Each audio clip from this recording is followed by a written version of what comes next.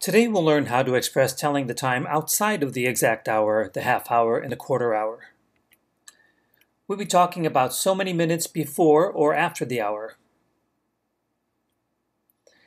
We'll still need the words for after, nach, and before, vor, just like we did with the quarter hours, because when you tell time, it's so many minutes after the hour or before the hour.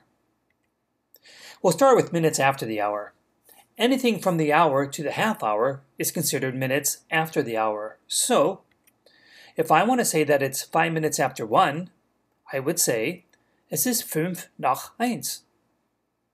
This should be easy for you. I'll ask for the time, you provide the answer. Wie spät ist es? Es ist 10 nach 2. Wie spät ist es?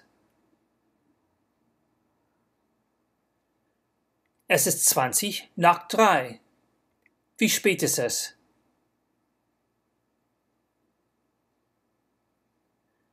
Es ist 25 nach 4. Wie spät ist es?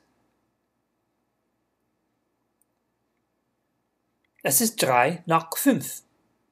Wie spät ist es? Es ist 12 nach 6. Wie spät ist es?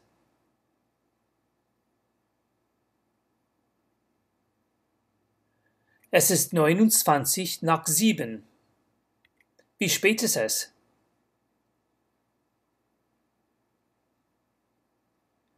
Es ist 17 nach 8. Wie spät ist es? Es ist 4 nach 9. Wie spät ist es? Es ist 11 nach 10. Wie spät ist es?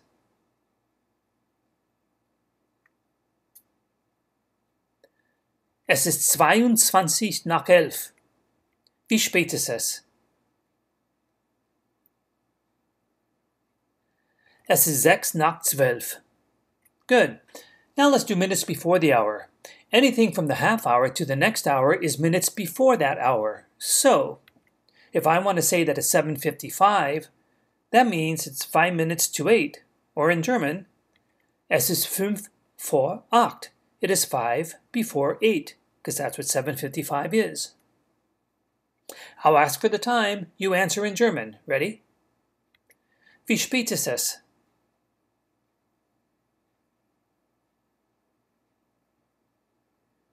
Es ist 10 vor 1. Wie spät ist es?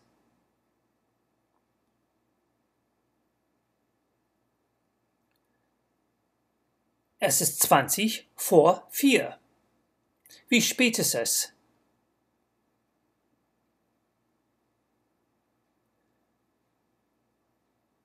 Es ist 25 vor 12. Wie spät ist es?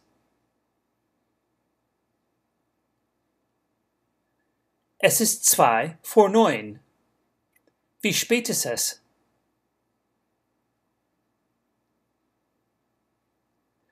Es ist 4 vor 7. Wie spät ist es?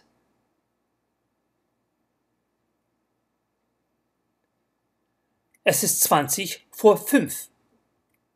Wie spät ist es?